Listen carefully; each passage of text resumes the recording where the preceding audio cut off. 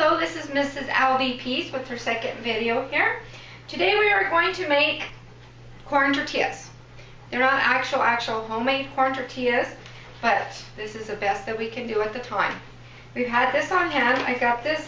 I got two 4.4 pound bags at work. They were on clearance. They were $2.50 each when I got them, and it's lasted a long time because you don't use that much. This is just masa, and it's just basically instant corn masa flour. Okay, it gives you the instructions in there. You can either make 4 tortillas, 8 tortillas, 16 tortillas, or as many as you want, as long as you kind of double up on the ingredients and the instructions. So what I'm going to do is follow the instructions for 16 tortillas.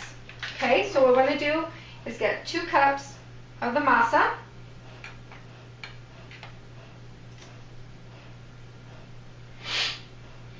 Okay, just going to level it out. Put them in here, and it calls for the 2 cups of masa. This is for 16 tortillas. 1 1/4 cups water and a 1/4 cup teaspoon salt. I'm going to put the salt in there and work it in a little bit so it can just be even.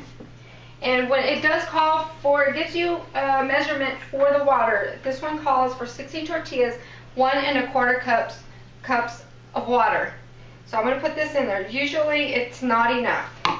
So you just want to work it in there, and just with your hands. It's the best way that I just get your hands on it type stuff, you know. That's the best way to get it done.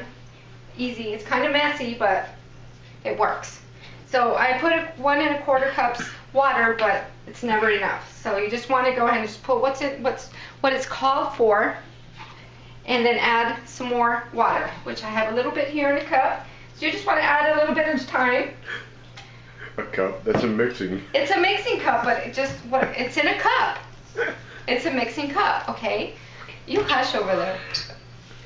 So you just want to work in a little bit of water, add some extra, just a little bit at a time, and work it in there. Need a little bit more. Just a little bit, just a couple of drops, or just a little pour at a time. And just keep on working it until it gets just to a soft mixture and it forms into a ball.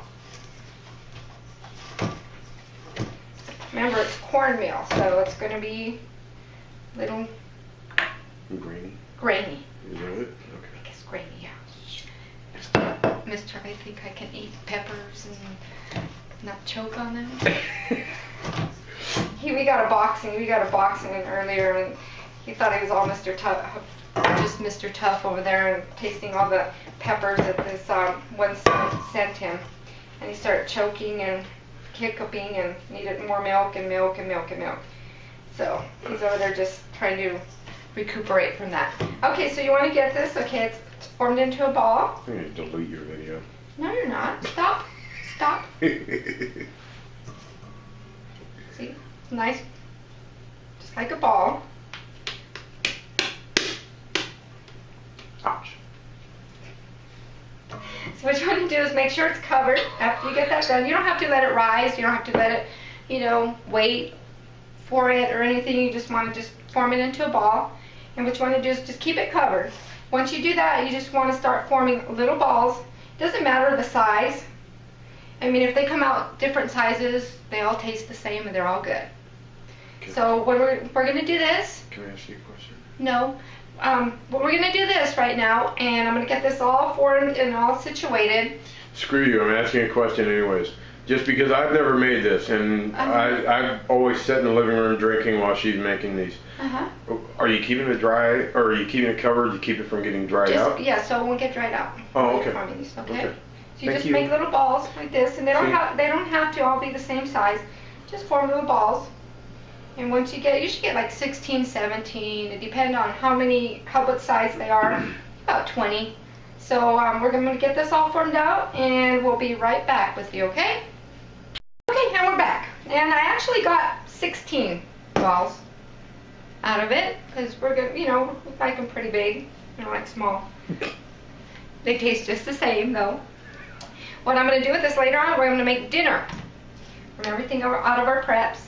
But okay, since I got the 16, you want to keep it covered while you're making the tortillas. What I use, oh, and best thing to do is make sure your skillet or your cast iron is already heating up and nice and ready and hot to go. You don't have to, this is really good. If you have one of those, it cooks like 3 at a time. But if you have a regular, just a round skillet, will do. You can only do probably basically 1 at a time, depending on how big you make them. Okay, so what I'm going to do is I'm going to cut in just basic Ziploc baggie. I'm going to cut it up. It's really simple and easy if you put them in between 2 pieces of plastic. The Ziploc bag is perfect for that. Keeps it from sticking because you don't want to add flour because then basically they would turn into flour corn tortillas, which you don't want because then they wouldn't be actual real corn tortillas. Okay, so I got that going. I like to just cut it like that so you just have the one thing because it's a lot easier than trying to handle the 2 separate pieces. What I do is just get one of these balls. And I got this tortilla press, the mister got it for me, I think on Amazon. Amazon.com, you can check out his channel or you can check out Minbound's channel. Which either you prefer, go to, it's your choice. Minbound. Minbound, that he says. We want to give Minbound the support. Because I think he really does need it and he's a good man. Okay, what you want to do is just put it in your tortilla press. Just push this down. This is a really good tortilla press. It's cast iron. You want to just flatten it out. And what I do is just turn it and try to get as flat as I can. To where you get a nice flat piece. I kind of messed up on this one, but I'll do better. I'm kind of just a little nervous, but just bear with me. A little bit came off, but it doesn't matter because it's just going to go down one spot, go down your stomach, and as long as they taste good, don't matter what they look like. What you want to do is just put this on the skillet. You turn it down a little bit because I've had it going since I started warming the balls. And you just want to let it cook. I mean, they don't have to turn brown. They just want a little light color on them, or else they will get hard after they sit down, be set for a while. But after they come out, what I do is just get a round pan or any kind of pan or a Tupperware pan that has a lid. What I do is just set them in here and I just cover them as I go. It keeps them moist. Because if you don't do that, they're going to harden and they're going to lose all their moisture. And what I'm going to do is going to flip this over. Just let it set for a little bit. Just flip it over. And there you go. You can get a little bit, you know, you're not going to get a color like that on most of them, because if you do, they will harden up. Okay, so what I'm going to do is I'm going to get all of them done, and I'm going to get them going, and after the final product, I will come back and show you, and I will tell you what we're going to have for dinner with them. So see you in a bit. Okay, and we're back. I've got the last 3 almost finished. Like I tell you, I've been keeping them covered in here. Keeps them nice and moist. I tell you, they're not too pretty, but they taste delicious. I'm just going to get this right here with my fingers because it's easier. Pull these off. And what you want to do is keep them covered, and then later on just cover the top with the top of the Tupperware. So we got this from the Preps. Like I say, it's masa or maseca. It comes in different forms. You can find this at your local grocery store in the Mexican, or they call it Hispanic, but I call it the Mexican aisle, or food, or Mexican surplus food store provider, like Food City. Okay, give you an example. I've had a little bit of courage, so you gotta forgive me. Okay. So tonight, like, okay, me and my mister are eating out of our Preps. So this is something that we had on our Preps. So this is what we're going to try. I usually make my own homemade pinto beans with bacon. And I usually will refry them. I call them smashed. And I refry them in bacon grease or cooking grease. So we already have this in our Preps. It's already smashed, but what I am going to do is put them a little bit of oil. I wish it would be so awesome if we had some bacon grease in the house. I could refry them in bacon grease and they would taste so good. Because if any of you have had canned refried beans and you know what real Mexican refried beans taste like, sorry, but it's not the same. And what we have for cheese is this nacho cheese sauce.